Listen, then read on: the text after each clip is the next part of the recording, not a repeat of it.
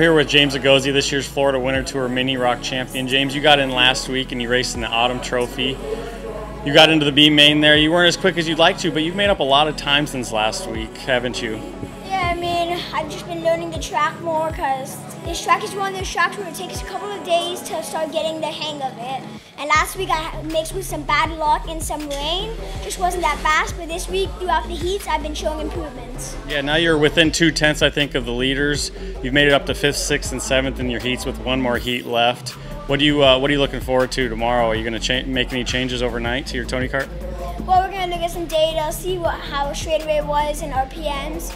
And tomorrow I think the plan is just keep a top 5 finish for the heat, and in the final just start top 20 hopefully and get top 10. All right, good luck tomorrow, James. Thank you very much.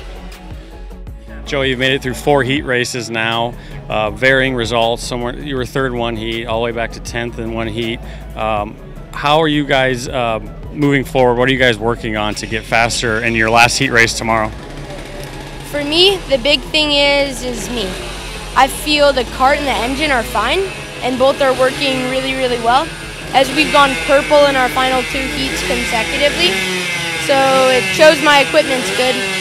Just need to send it a little bit more than I am. And you've had a full season of CIK races over here. Has that helped you prepare for this race?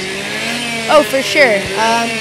When I came over here, I really didn't know what to expect at the start of the year.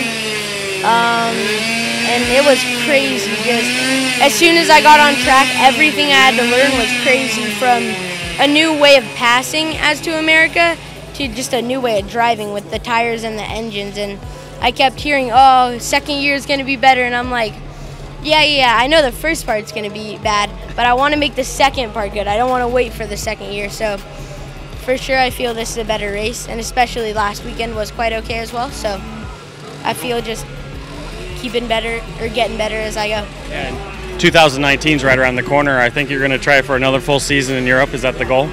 That's the goal for sure. Not really sure what my plans are with car racing. I don't think so for next year. Hopefully karts, that's what I would like. But yeah, I think we're moving into senior next year, doing the full CIK schedule, and let's see what happens. It's going to be fun. Good luck tomorrow in your final heat race. Thank you.